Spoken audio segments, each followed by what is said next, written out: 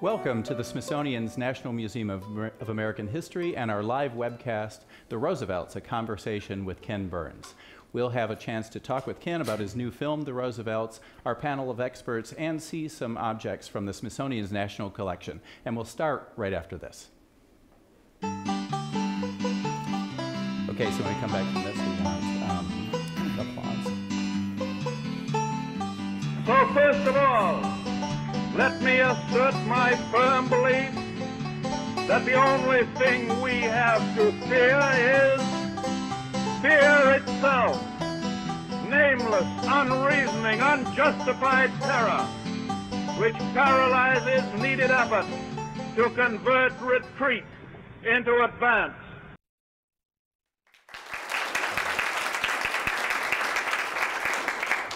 Welcome back, and first I'd like to thank our partners at WETA Television, as well as Ken and Florentine Films for making this webcast happen.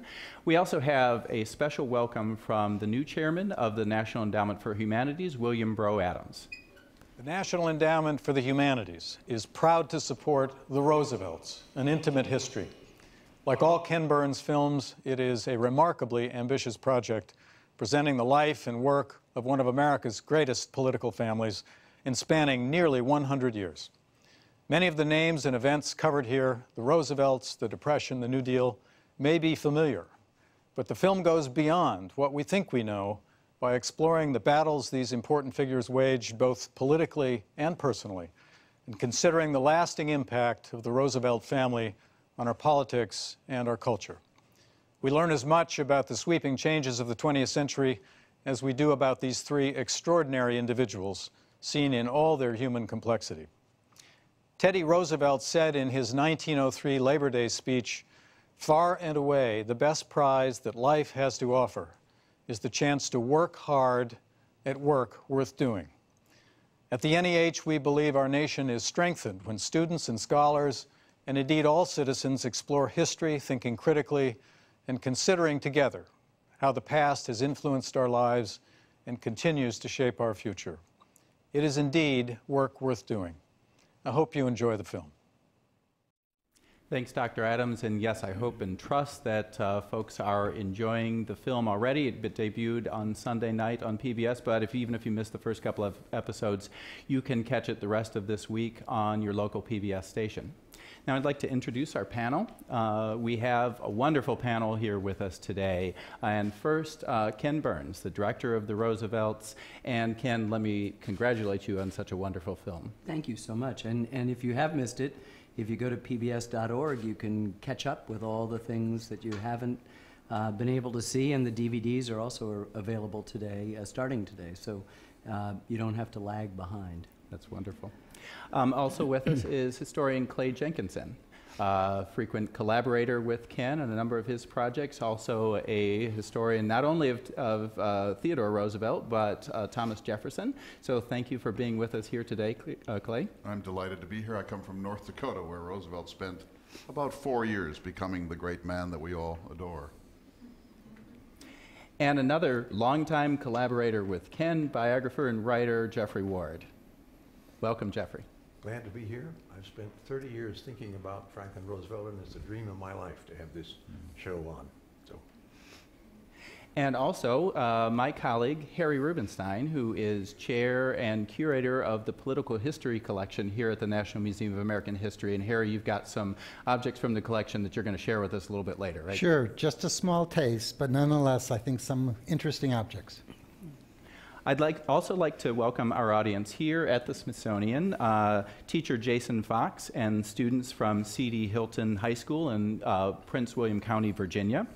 And last I checked, we were joined by students across the country in about 30 states, as well as Canada, and hola los estudiantes en España, because we are international today, both Canada and Spain. So welcome to our online audience as well. Quick notes about our webcast. For those of you watching online, you'll see over to the right of the screen our chat window, which today we're calling our fireside chat window. You'll see one of the objects that in the Smithsonian collection, one of our fireside chat microphones, it's over there. And so in that window, you'll be able to converse with others who are watching the webcast, also ask questions of our panel, and we really want this to be a conversation both in the room here today and on the internet, and ongoing as you continue to watch this film. All right, so without further ado, I'd like to get into the first Roosevelt that we're going to talk about here today, Theodore Roosevelt. We have a clip from the film, and why don't, Ken, if you can just tell us a little bit about what we're going to see and the Roosevelt that the Teddy Roosevelt that you portrayed in this film. Well, we were interested in joining this story of the three Roosevelts into a complicated family drama that people haven't done. They've tended to be segregated, I think, in large or probably small part because Theodore's a Republican and Franklin's a Democrat. There are many more things that connect them. But in any case, Theodore Roosevelt was just an extraordinary force of nature. He was called a steam locomotive with trousers. And in this little clip, you get a sense of what an extraordinary, complicated, excitable little child the President of the United States is. Well, let's see that clip now.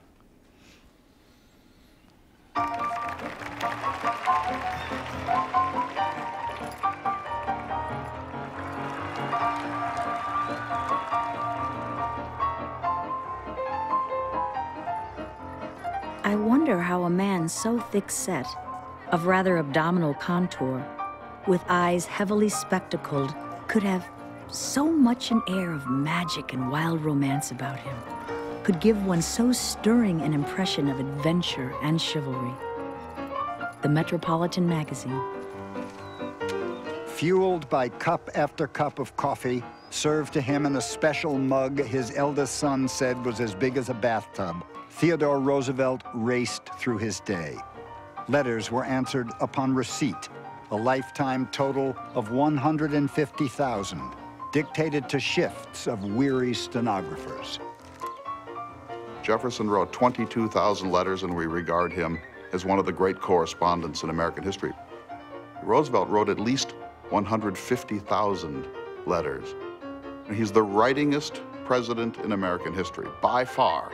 And a number of his books are American classics. So he's an intellectual. He read a book a day, sometimes 3 books in a day when he had some leisure. You think of Jefferson as America's Renaissance man, but it's really Roosevelt. He would not stop talking. He was a one-man gas bag. But it was so interesting that most people didn't mind. One of my favorite stories is he heard that there was a famous big game hunter in Washington. And he said to some of the people on the staff, "Get that man over here. I'd really like to meet him." So this big, strapping English fellow was taken into the president's office, and the door was closed, and people outside the office heard this talking going on. Finally, the man emerged about an hour and a half later, looking just beat down as though he'd been through a storm. And one of the president's staff said, "What did you tell the president?" He said, "I told him my name." We love him because of the energy. His laugh was infectious. His son Ted said, "My father had a dozen eggs for breakfast every morning." So he's a large man, and he's larger than life. Roosevelt once said, "There's nothing quite so exhilarating as being thrown over the shoulders of a 300-pound Japanese man."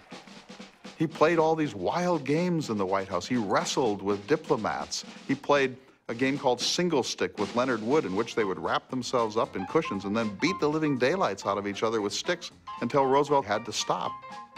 He boxed with a young aide, too, until a blow caused him to lose vision in his left eye. Accordingly, I thought it better to acknowledge that I had become an elderly man and would have to stop boxing, he remembered. I then took up jiu-jitsu for a year or 2. Photographers were forbidden to cover his daily tennis games because he thought voters considered tennis a rich man's pastime. But when a cameraman failed to capture his horse jumping over an obstacle, he was more than happy to make the jump again. Roosevelt bit me, the editor William Allen White said, and I went mad. Great. So, yes.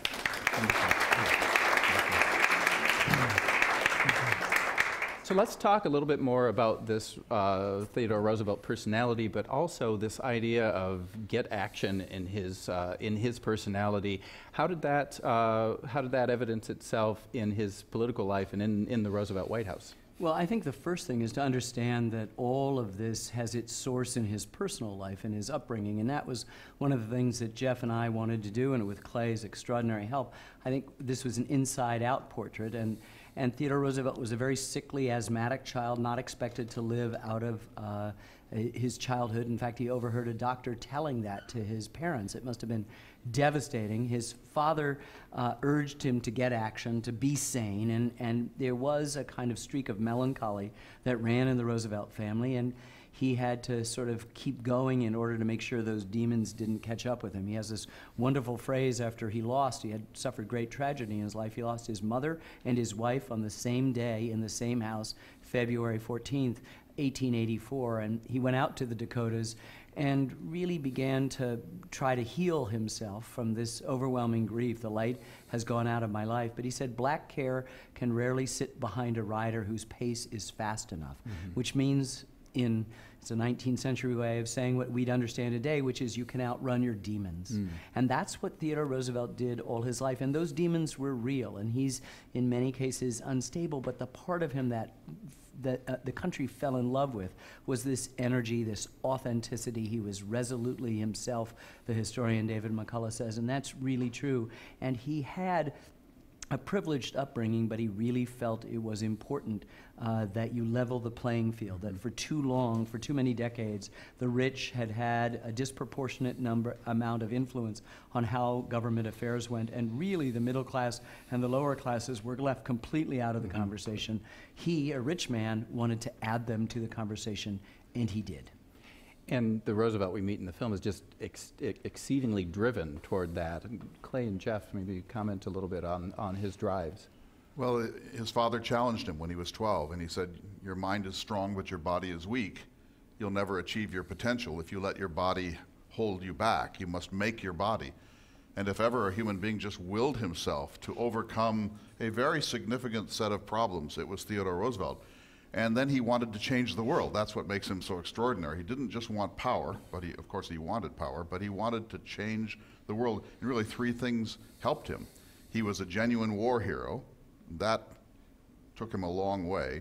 He was our first cowboy president, and the mythology of that just covers all the ground after his time out in North Dakota. And he had this almost unbelievably large energy.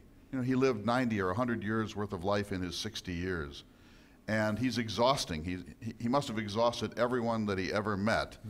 But he used all of those capacities to change the world for the better. The Roosevelts all, FDR, Eleanor, TR, had this urge to make life better for average Americans. And that's really the heart of their legacy. I think that's right. And I think Franklin Roosevelt and Eleanor Roosevelt, really none of us would ever have heard of them if Theodore Roosevelt had not, his extraordinary example had not existed. He is an absolutely amazing human being. You can study, he has 1,000 facets, as Clay knows better than anyone, and he's just infinitely rewarding. And he expressed, and I think when we see him jumping around on the screen and doing all these fast motion things, you forget too how substantive he was. He was an extraordinary president. He changed really the nature of the presidency, and he expressed a kind of optimism about America and the future that we don't have so much today, but he had it in spades. He thought we were going to do many of the things that we've actually done. He was an amazingly energetic and extraordinary human being. He effectively brought the United States into the 20th century, sort of kicking Literally. and screaming at times, and he said, we're now a major player on the world stage, and I'm going to teach the American people to step up and accept that global responsibility. And because of that, for example, he was the first American to win the Nobel Peace Prize. And the first president to leave the country. During his time in office. During his time in office, which is an amazing thing to consider that it took that long. more than half the presidents we've had to get to somebody who'd actually have the confidence to leave the country and inspect the Panama Canal. His canal. He also invited the first African American ever to dine with him in the White House, which was an extraordinarily bold and courageous move, for which he took a tremendous amount of criticism. Yeah. Well, and because of this bigger-than-life personality and you know, all the images that you see of him doing these things, talk a little bit about what you think, how that affects his legacy. I think some of the time we may think about some of those aspects of Roosevelt's presidency and not think about some of the substantial political qualifications. Yeah, that's a really good question. You know, he was disappointed. He felt that you couldn't be judged great unless you'd had a great crisis occur on your watch as president, as Abraham Lincoln, obviously the great hero that had set in motion the Republican Party. But I think Theodore Roosevelt proved that you could have a great presidency without that thing, and that I think that when we look at the national parks and the national forests and the game preserves, we look at the Panama Canal, we look at the settling of the Russo-Japanese War, for which he won the Nobel Prize, his prescience about what would take place in the future with regard to another Pacific War that he understood would be even more catastrophic and involve the United States for exactly the right reasons, that the Japanese would want the Philippines. I mean, he called it, and even called the outcome of it, but said quite correctly that it would be devastating. He's wonderful. We made a film on the national parks, and we interviewed Stuart Udall, the former Secretary of the Interior, and he said that Theodore Roosevelt had what they called distance in his eyes, that he could sort of see beyond the horizon, that he understood the coming issues. I think all three Roosevelts had distance in their eyes, particularly Eleanor, freed from having to report directly to constituents. But Theodore Roosevelt had that, and I think there's a kind of magic that's going on. And I don't want to not talk about some of these aspects of him that are less pleasant, you know, this sort of sense that war is a good thing, pushing his own sons toward combat with horrible, tragic outcomes, and his crowded hour at San Juan Hill has a degree of recklessness to it. But for the most part, the record of his administration is extraordinary, and it really does redirect the energies of the United States, not just into a global stage, but in a sense of what the new relationship of the government had to be to its citizens. And heretofore it had been a kind of passive bystander, and now it was actively engaged in seeing if it could fix its problems. And I think a lot of this is born out of the crucible of adversity that all three of them, but particularly Theodore Roosevelt in this case, experienced. And I think even internally, in terms of internal American politics, you make the point in the film, before Roosevelt, president didn't get out and campaign for bills like we think of Obamacare or something like that, that just wasn't what a president did while he was in office. Speaking of Obamacare, we get asked a lot, what would Franklin Roosevelt or Theodore Roosevelt or Eleanor Roosevelt think today? The one thing I know is that Theodore Roosevelt would be astounded that something he proposed in 1912 is still being argued about public health. I think he would be flabbergasted that somebody hadn't had the energy and taken the action and gotten this done long before. TR believed in power. He was comfortable with power. Yeah. You know, there are really two types of presidents, caretaker presidents and then activist presidents. And between Abraham Lincoln, who was sort of forced to be an activist president, and Roosevelt, there wasn't a single great president. And he decided, I'm going to make the most of this. Yep. There are things that need to be done. I'm not afraid of this. Yep. If there's a vacuum, I'll fill it. And if they don't like it, they'll push back. Yep. But if ever there was a man comfortable with using power for the good, it was Theodore. And of course, he set the table for his fifth cousin Franklin. Who then achieved even more than anyone could ever imagine, and obviously is the greatest president of the 20th century, and arguably the greatest president of all time, with Lincoln certainly achieving a kind of parody of Lincoln. But the table is set, as Jeff says, no Theodore, there's no Franklin, there's no Eleanor. It isn't just the last name that Franklin needed to sort of climb up in his interesting and improbable trajectory, but it's also the model of that activist, committed, passionate for the greater good, that all three of them, they drank the Kool-Aid on that. And we are all, the world that we live in today is better for it in almost every respect. They were privileged. Yeah. And they knew that not everybody was. And there was a key moment in Roosevelt Theodore's life when Jacob Riis published his book, How the Other Half Lives, and Roosevelt actually went into some of the slums and tenements of New York, and he realized, oh my goodness, this can't be acceptable in a great society. Right. Yeah.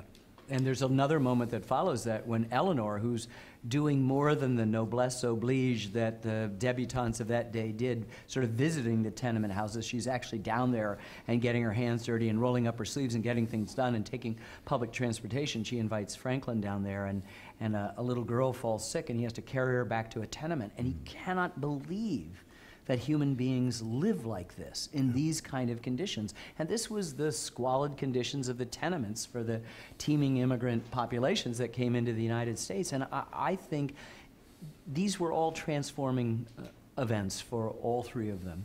Yep. The sense of their privilege obligated them to do something else.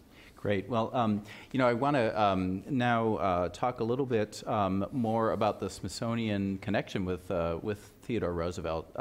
It's really apropos to be starting the conversation on Theodore Roosevelt and having it here at the Smithsonian because he had a lifelong connection to the Smithsonian Institution. He played a critical role in the acquisition of the Freer Gallery of Art. He encouraged research and study in the Panama Canal zone, which we're now celebrating more than 100 years of Smithsonian involvement in that area. He was a staunch supporter of the U.S. National Museum.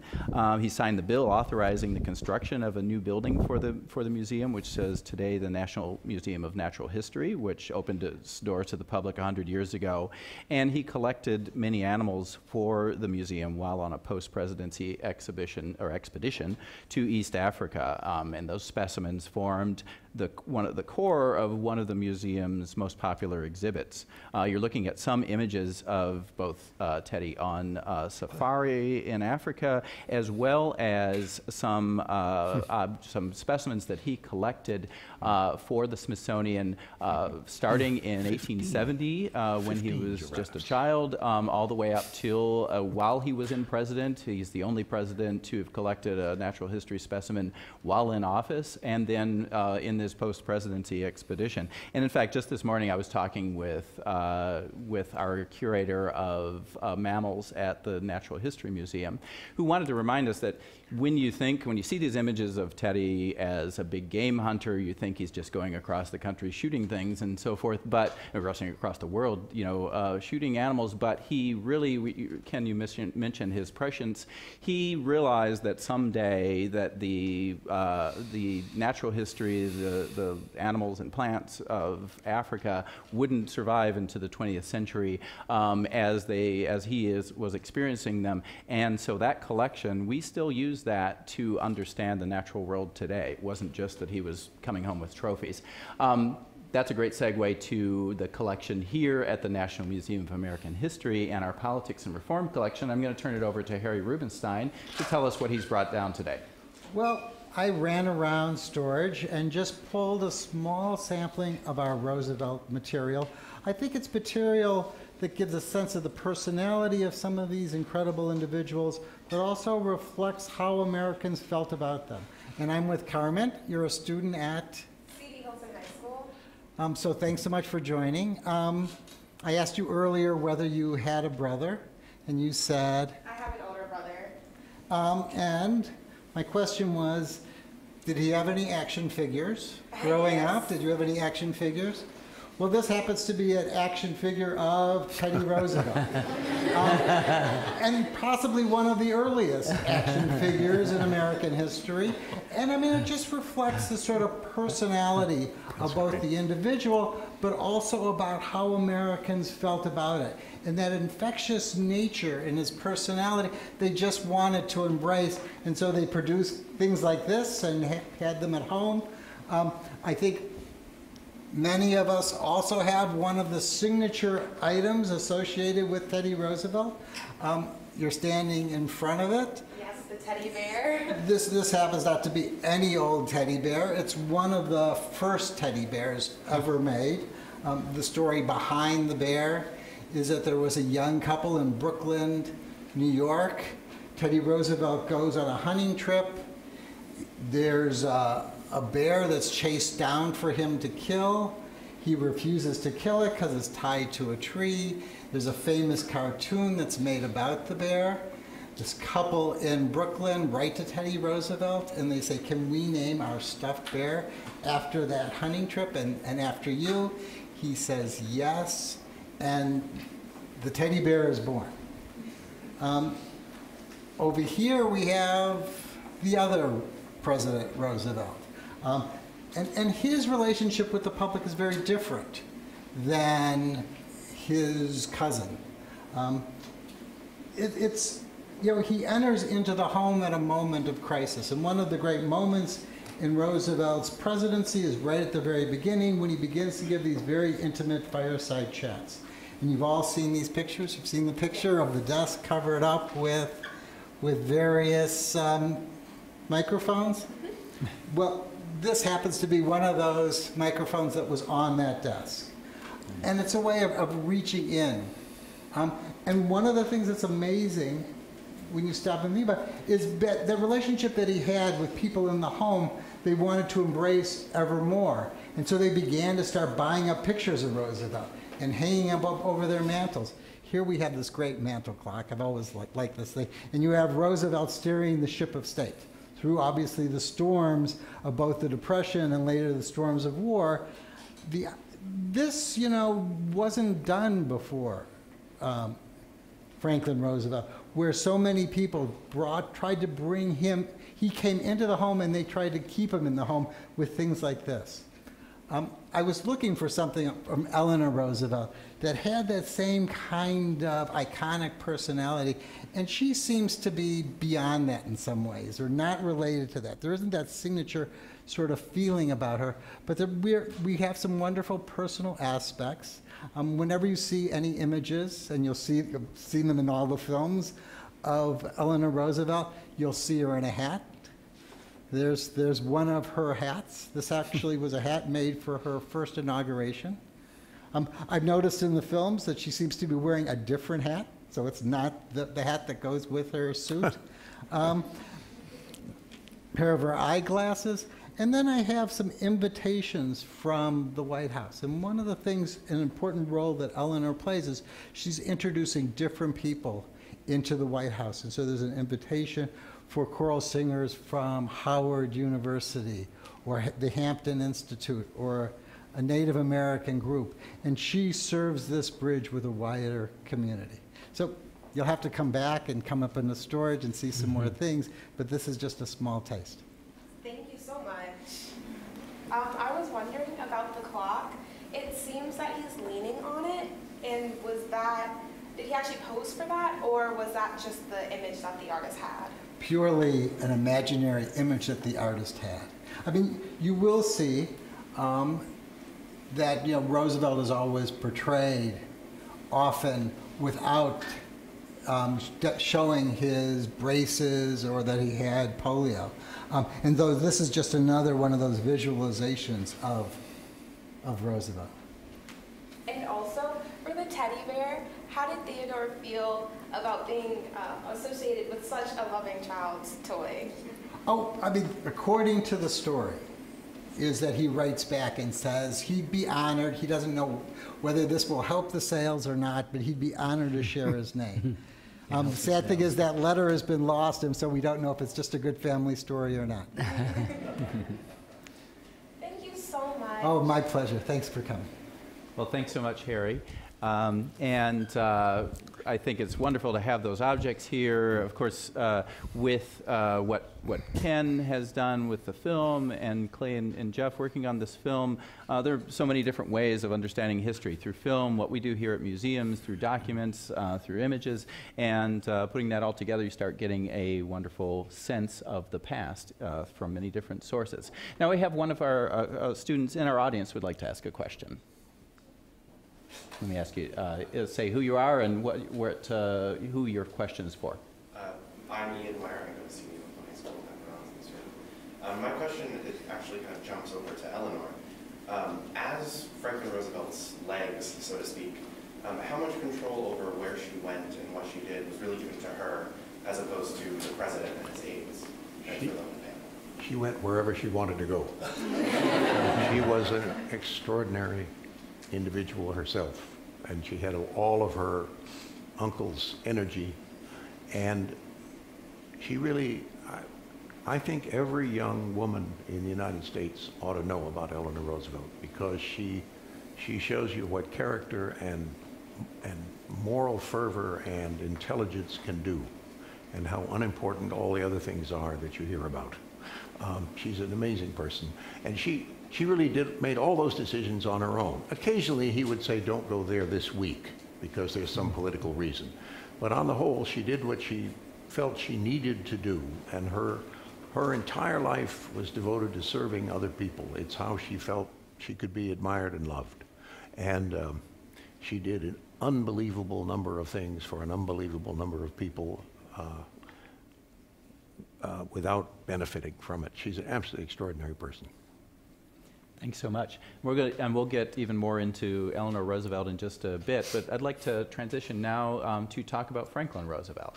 We're going to see a clip, a little bit about him and his presidency and some of the challenges that he had to face, but maybe from the panel just to hear a little bit about Franklin to start that conversation off. Well, The clip is going to start at one of the most critical moments in the history of the United States, March 4th, 1933, which was the day that he was inaugurated as president. And the country was in, the third year of Depression and really in dire, dire straits. And you can say without a doubt, the right man met the right moment and met those challenges so remarkably that when you think about how we are today, so much of it has to do with what Franklin Roosevelt was able to do, building on Theodore's legacy. He did it not from outrunning his demons. He couldn't even walk. He couldn't take a single step after 1921 when he was stricken at age 39 with infantile paralysis, polio. And it really is a testament to the human spirit that he got as far as he was able to do. He always was certain he was going to have a cure or figure out how to get better. He never, ever got better, but he made the rest of us better. And that's an amazing accomplishment. I mean, the sad thing is to worry about whether today he could get elected, given his infirmity, the fact that he'd be in a wheelchair and we'd be vying to sort of get the worst coverage of the arduous, pain it exacted just to unlock the braces and get up with the help of others and crutches and the great strain and the sweat pouring off his brow, or to sit down or to move even a few feet.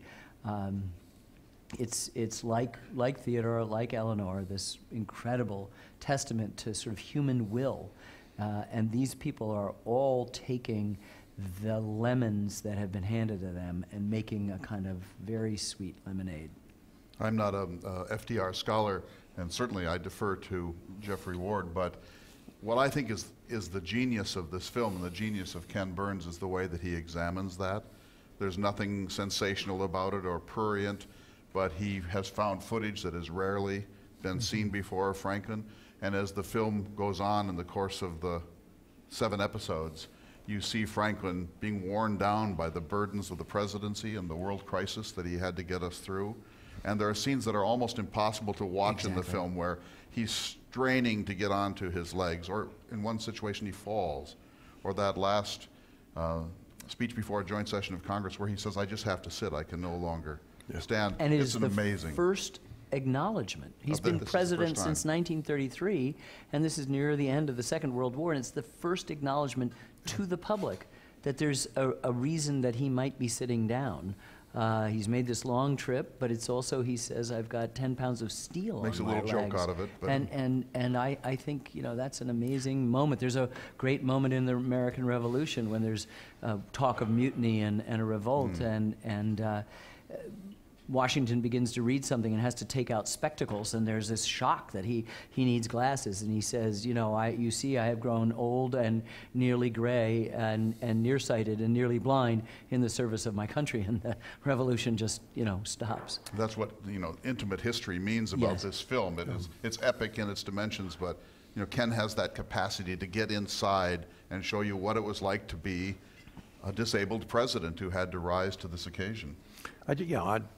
You've said it all, but I just think whenever you see him as president, you have to remember although he's in command of every scene in which he appears, he can't get a glass of water or move across the room on his own. And it's an astonishing performance. It's the word for it. He's a great, great actor in addition to being a very great president. Right, so he had this just remarkable personal challenge that he had to triumph over, but what was challenging him within the nation and internationally is something else that is, was remarkable. And let's look at that in this clip.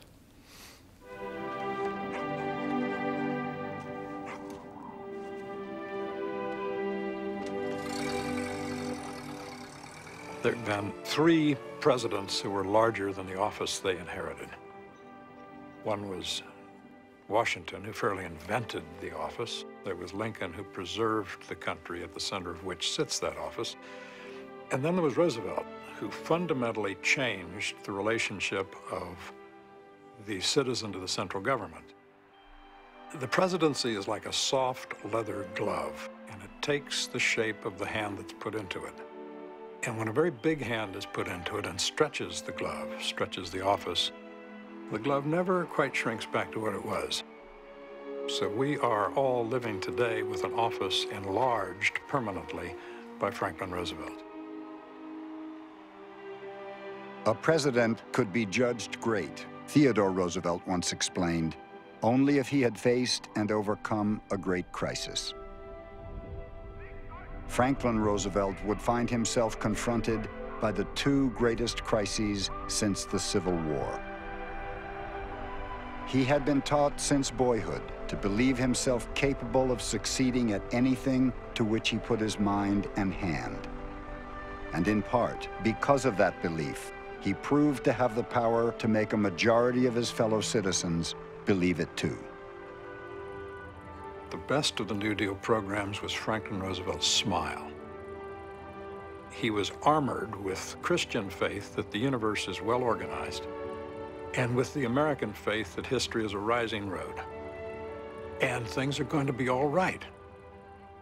He had that enormous head and that wonderful grin, and it was the tonic the country needed. The country was depressed. We use the word depression in lots of ways. And what they needed was a man who was incapable of depression. I have never known a man who gave one a greater sense of security. I never heard him say that there was a problem that he thought it was impossible for human beings to solve. I never knew him to face life or any problem that came up with fear.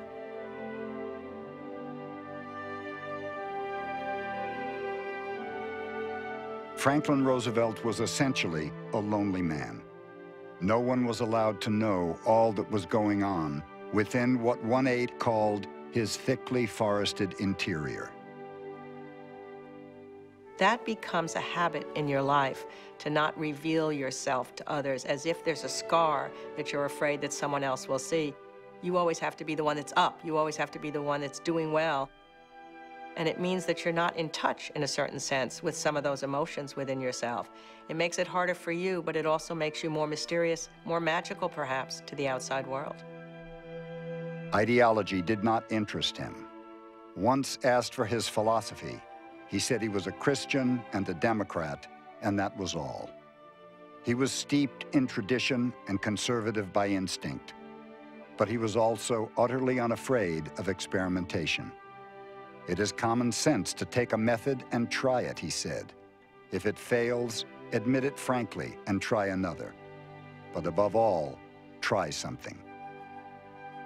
I want to be a preaching president, FDR said, like my cousin Theodore. And he believed, just as Theodore Roosevelt had believed, that the presidency was preeminently a place of moral leadership.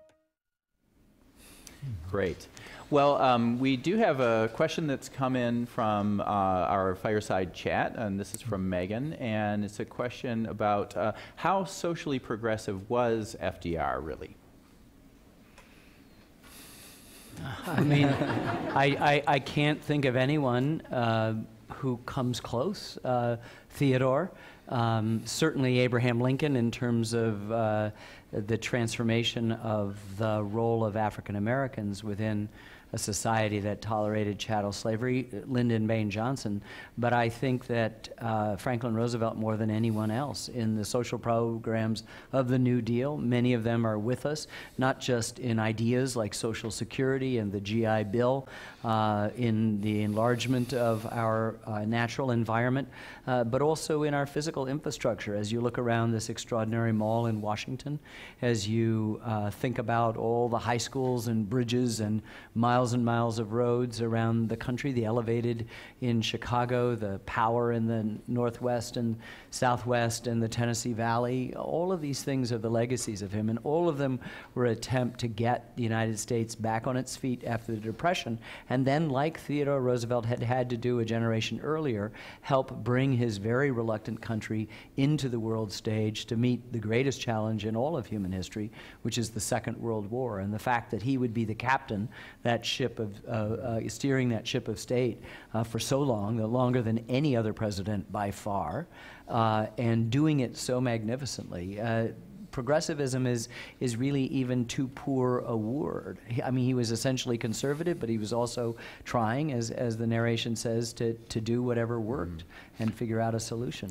I just wanted to say, when we look back, we see him as hugely successful and progressive, and he was all those things. Each one of those things involved a hard-won fight with enormous opposition. I don't think any president, perhaps except the current one, has ever had the kind of vilification that FDR and Eleanor Roosevelt had, and they held firm to their beliefs and they got a lot done. It's really hard to convey the hatred that a certain number of people really had for them. When his memoirs were published, they didn't sell very well because it was in the middle of a moment, the court packing fight, when he was not very popular. And a bookseller tried to explain it to the publisher, and he said, "We will accept as many sets of his speeches as you can send us, provided they are bound in Franklin Roosevelt's skin." And it gives you some sense of how much they were hated. Yeah. There were these two fundamental crises, the Depression and World War II, and the orthodoxy in the United States was to do nothing about either of them, to outlive the Depression. That was Herbert Hoover's plan, and maybe not get involved in the crisis in Europe. And Franklin Roosevelt said, no, that's not going to solve these problems. It took unbelievable political strength to convince the country to step up to those moments. Okay, well, we'll have a chance to talk more about Franklin Roosevelt when we open it up for some more questions, but I want to get to our final clip, which is getting toward talking about Eleanor Roosevelt.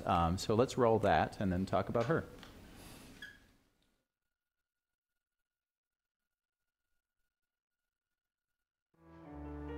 The Roosevelt marriage was a partnership in which each played a very important part. Each admired the other. Each wanted very much the approval of the other. That was true throughout their lives together, even when they were mad at each other. They lived very separate lives. Even when they were in the White House, they were very separate lives. And she took a sort of cold view of his fame and the kind of popularity he had. She knew who he was, and he wasn't quite who they thought he was. And he sought her approval, but he had all sorts of practical political decisions that he felt he had to make, some of which she disapproved of. And it bothered him when she didn't like it.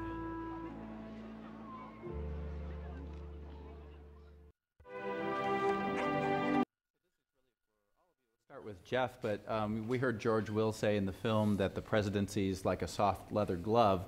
What about the First Lady's office, and how did Eleanor Roosevelt shape that? We'd never seen a First Lady like her before. No, I mean, every president since Franklin Roosevelt has been measured against him and usually found wanting. And it's the same thing with the First Lady. She simply reinvented the job. Her predecessor, Mrs. Hoover, was a nice lady, was limited to saying things like she approved of the Girl Scouts. Mrs. Roosevelt arrived on the job, began holding press conferences. No First Lady had ever done that. And then she became an advocate for all of the voiceless people in the country. And she, in fact, drove her husband crazy some of the time because she wouldn't leave him alone. There were people to be helped. And she continued that throughout her life until she died. She's an absolutely extraordinary woman. And TR's wife, Edith, was a reserved, retired woman who did not like the public eye.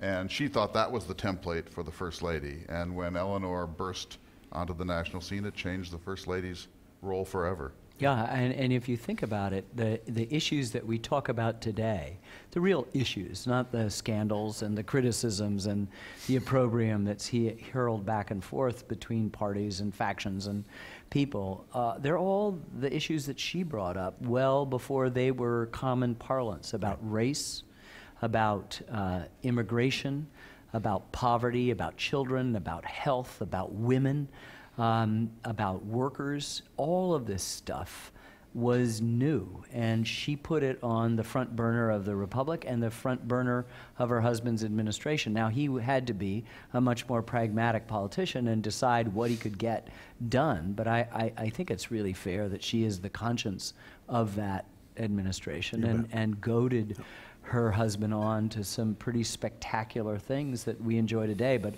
her example, given her horrible childhood and upbringing and she was orphaned at an early age, she just met each challenge and she moved right towards the most difficult part of things. And Jeff was talking earlier when we were speaking about Eleanor, what an extraordinary example she ought to be to all the young women in the country. I think everybody, she is really terrific that she goes and goes up and confronts the thing that worries her, the thing that fears her the most, and does something about it and changes things. She had a slogan, do the thing you think you cannot do. And her whole life was like that. And it's a remarkable way to live your life. It is indeed. Great. I think we have another question from our in-house audience. Hi, my name's Raina. I'm from CD Hilton. Firstly, I'd like to thank all of you guys for being here. It's such an honor to meet you. Thank you. My question is, like you previously mentioned, we know that the Roosevelts come from privileged families. How did they manage to become such outspoken proponents for the working class in America?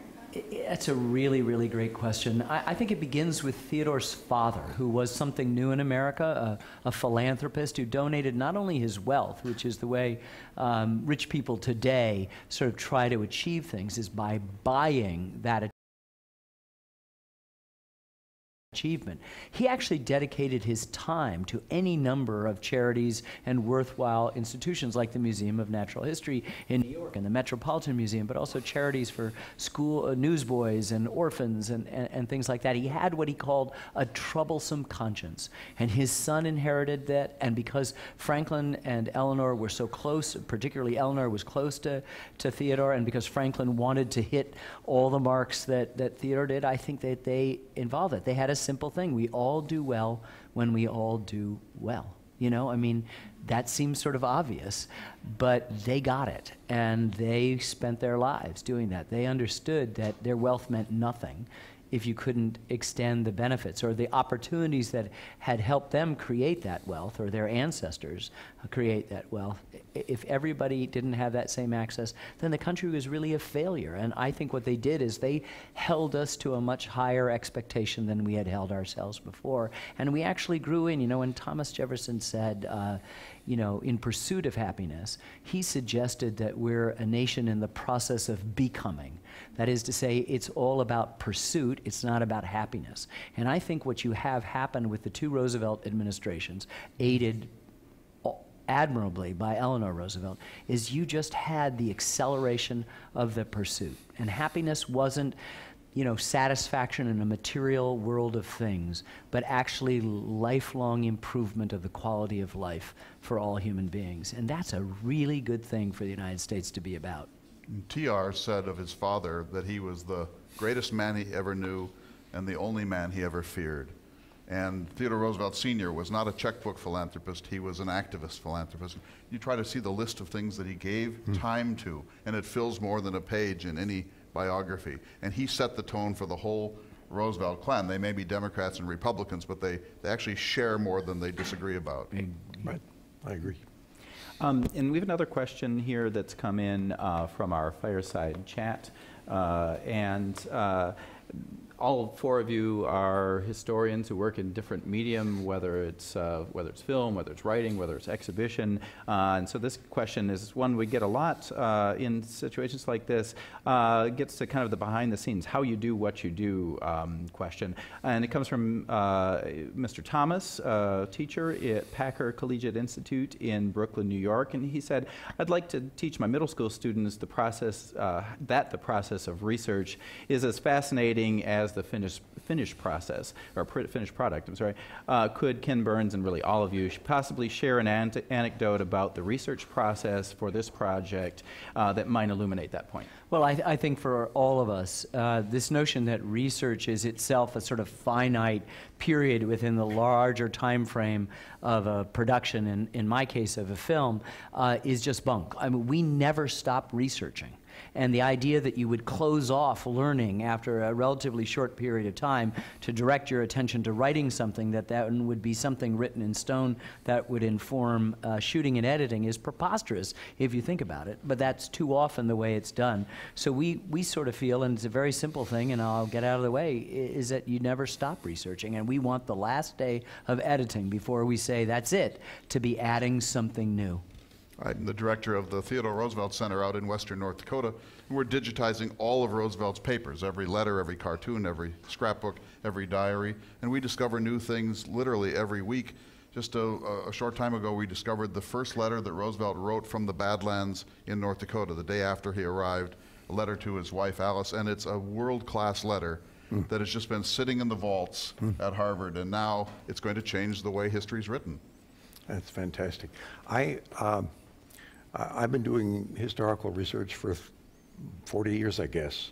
I just want to say, if you're interested in the past, but more than that, if you're interested in human beings and how human beings work, no matter what period they live in, historical research can't be beat. Yeah. If you do it right, you are sitting there and you're suddenly in the middle of someone else's life. And it is thrilling to be there and to suddenly realize you've solved some strange historical question that maybe only interests you at that moment. But there's the letter, and you suddenly realize a whole new set of things. I reckon anybody who wants to do it should be encouraged to do it. It's wonderful. Right, and I mean, it's about being curious and having an open mind. Mm-hmm. And that's what leads you from one step to the other. And as already been said, it's not a finite kind of thing. It's just an ongoing thing where you open yourself up to questions, and one question leads to another question. Yeah. Okay, we have another couple of questions. Another one from Virginia. Which president since TR has most embodied his ideals? Franklin Roosevelt. Franklin Roosevelt. followed by Lyndon Johnson. Yeah, okay. That's right. All right, well, that's easy. We'll just move on to the next one. How many years would TR have been president if he hadn't been passed the office on to the next one, if he hadn't stepped down? He served 7 years and 171 days. That's filling in for McKinley after his assassination and then his own term. So he would have had 8 years and 171 days, or actually 11 if he had gotten a third term, which would be almost as many as his cousin. He came Theodore. close. Yeah. Mm-hmm. Yeah. Like LBJ, had he run again, probably. Right. Yeah, exactly. Right. Brandy in the District of Columbia asks for the panel's thoughts on FDR, Eleanor, and the persecution of Jews by the Nazis, and whether how they felt about the Holocaust and what the United States could and should do about it. This is a huge topic. There are libraries of books about it. My view is that Franklin Roosevelt did more than any other statesman in the world about that problem. He was hampered by a Congress which could not be persuaded to add numbers of immigrants to the United States. And you have to remember that a lot of the things for which he was blamed happened before the war and before what we now call the Holocaust. The word Holocaust was not even applied to this subject until the 1960s. So, and I think he was, like many other people, someone who simply, this is disappearing, let me try again here, simply could not imagine that the Holocaust was going to take place. He got it sooner than other people did, but it is a very complicated thing. His basic view was Hitler was a madman, that he was the jailer of Europe, that there was no way to get people out of there until you got rid of the madman, which we did. Okay. Another question Ryan asks, does the panel feel that how did the constant presence of Eleanor's representation of the masses affect Franklin Roosevelt's effectiveness with working with Congress and with what he got done? Well, he's a masterful politician, and he knows what he can get done, and he knows what he can't get done, for the most part. He has some big mistakes. And so Eleanor, as we were saying earlier, not obligated to any constituency, can be right on every issue, but not necessarily correct on how and when that issue gets addressed. And so that makes them an extraordinary partnership, and she's presenting things, and if she could wave a magic wand, she would have done it and made these things happen. But American politics doesn't work that way, and even though Franklin Roosevelt had both houses of Congress in his party, he nevertheless had very conservative Southern committee chairmen who were stopping a great deal of the social agenda, and he had to be very careful and very manipulative in how he got actual accomplishments down. But she's always there representing, for the most part, what the right point of view is, period. Moving back to Theodore Roosevelt, Brett in New Jersey asks, when you were looking at Theodore Roosevelt's handling of Japan and the Philippines, did he set the stage for Japanese expansion in the 1930s, and was it a defining moment of his presidency? Well, that's a complicated issue. He actually forestalled the crisis with Japan. He knew it was coming. He was a very forward-thinking man, and he was probably the intellectually best prepared president in American history. He really was reading a book a day, and he knew what there was to know about the world situation. So he intervened in the Russo-Japanese War because he didn't want either side to win too emphatically, and he certainly didn't want the Japanese to overwhelm the Russians because he felt that would hasten the day when we had to confront them. But he knew that confrontation was coming, and then, of course, it inevitably did in 1941. Ken, we have a question just for you from Ron, and he's asking, have you considered doing a series on public education in the U.S.? And maybe you can also just talk to us a little bit about what's next for you. Well, we have lots of different projects in the works. We've got one on the history of cancer called The Emperor of All Maladies. We're working on a biography, two-part biography of Jackie Robinson. I was just filming George Will in that same fireplace situation this morning about that story, where Jeff and I are working on a massive 10-part, 18.5-hour history of the Vietnam War. We're shooting now a big series on the history of country music called I Can't Stop Loving You, and we're doing a biography on the writer Ernest Hemingway. You know, sometimes when you take a didactic idea, conceptual idea like education, you can stumble. If, though, you're telling good stories in American history, you will inevitably run into education. You will inevitably run into race. You will really inevitably run into government and the nature of such. All of these things come in the wake of good storytelling, and that's what we'd much rather do.